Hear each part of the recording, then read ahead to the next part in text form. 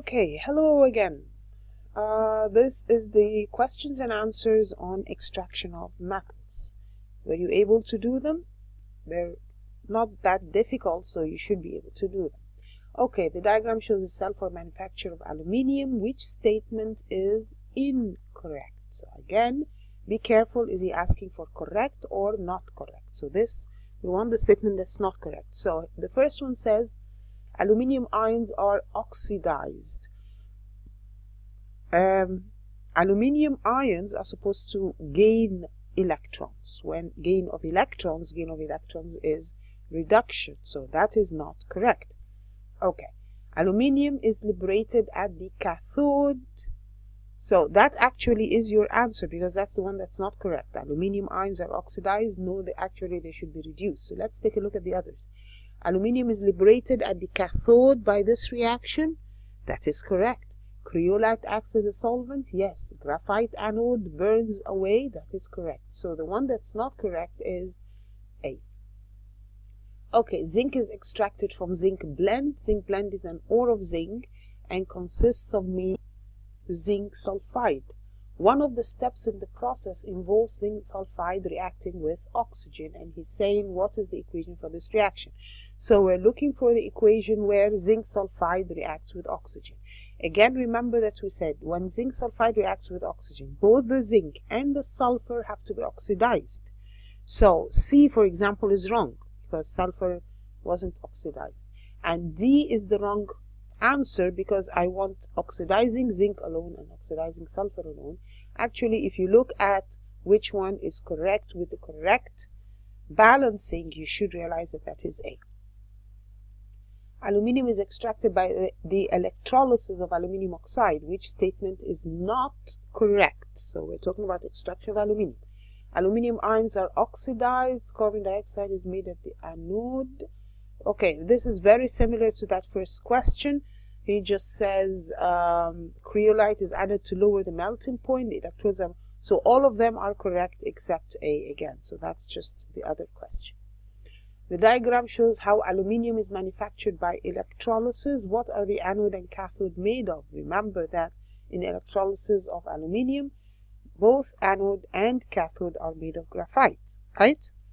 Okay, iron is extracted from its ore hematite in the blast furnace. The temperature inside the blast furnace can rise to 2000.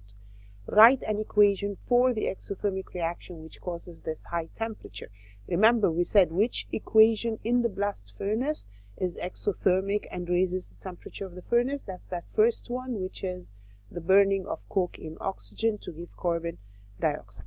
Okay, carbon monoxide is formed in the blast furnace. This reduces the ore. Now explain how carbon monoxide is formed in the blast furnace. Well, carbon monoxide, we said it is formed in the blast furnace when carbon dioxide is reduced by excess coke. Okay, so that is the reaction that happens. Now write an equation for the reduction of hematite by carbon monoxide. Again, I'm going to remind you that when he says write an equation, he means a balanced chemical equation, symbol equation, not word. If he wants word, he will say word. So this is the balanced chemical equation for the reduction of hematite by carbon monoxide. Okay, explain why it is necessary to add limestone to the blast furnace. Again, we said, why do we add limestone, which is calcium carbonate, to the blast furnace? To remove impurities. Then he says include an equation. So this is what happens. The calcium carbonate breaks up to give calcium oxide and carbon dioxide, and then the calcium oxide reacts with the sand to give calcium silicate, which is slag, and this slag formed floats on top of the iron and is removed. So this is how we remove impurities from the blast furnace. Okay, this question says iron from the blast furnace is impure. It contains 5% impurities, mainly carbon, sulfur, silicon, phosphorus. Almost all of this impure iron is converted into the alloy mild steel. Now, the oxides of carbon and sulfur are gases. Oxides of silicon and phosphorus are not. Explain how these impurities are removed. Again, you should realize that this is when we put it in a specific furnace and we put hot oxygen bubbled through it. So the hot oxygens bubble through the molten iron that is obtained from the blast furnace to oxidize the impurities. Now, what were the impurities? Carbon, sulfur, both form carbon dioxide gas and sulfur dioxide gas, and these gases escape. Now, the silicon and phosphorus form acidic oxides. So that is why we add calcium oxide to react with the acidic impurities to form slag, which floats on top of the iron and is removed. Okay, so this is how we make steel. This is the process. If he says explain how to change the iron into steel or to purify the iron that is removed from the blast furnace. This is another question. So he says the following raw materials are supplied to a modern blast furnace. Iron ore, hematite, limestone, calcium carbonate, carbon in the form of coke, and air. And he says describe the essential reactions in the blast furnace. So when he says describe, that means you should say something in words. Each of the 4 raw materials must be mentioned at least once and give the equation for the reduction of hematite. Okay, so he's asking us to explain everything that happens in the blast furnace. So and you should actually explain the equations in the right order. So this is a typical answer. The coke burns in air in an exothermic reaction. So this is description of the reaction. Coke burns in air in an exothermic reaction that raises the temperature of the furnace. Then the carbon dioxide formed is reduced by coke to form carbon monoxide, which reduces hematite to form molten iron. And this is the equation he's looking for, the reduction of hematite. And then you haven't mentioned limestone yet, so we have to say that limestone decomposes in the furnace to form calcium oxide. This reacts with the main impurities in the furnace, which is silicon dioxide, to form slag that floats on top of the iron and is removed. So this is a detailed explanation of what happens in the blast furnace. Okay, aluminium. Aluminium is an important metal with a wide range of uses, and the question says solid aluminium oxide is a poor conductor of electricity. It conducts either when molten or when dissolved in molten creolite.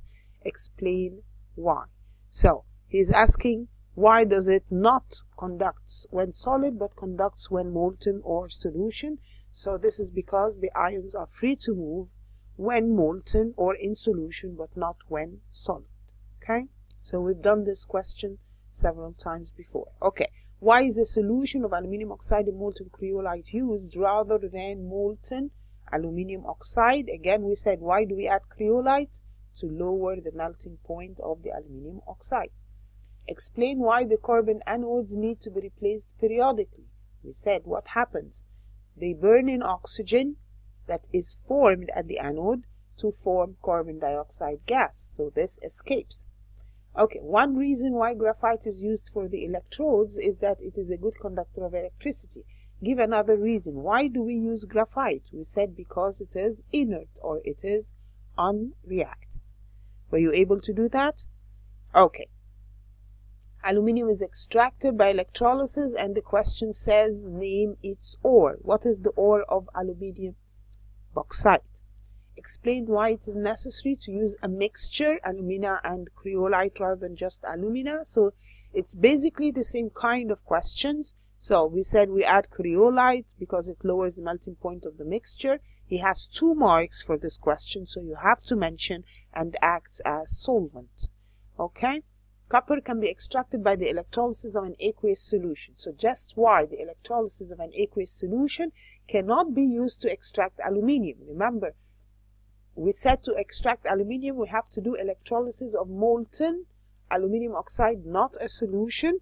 Why? Because aluminium is more reactive metal, so hydrogen is formed at the cathode instead of aluminium.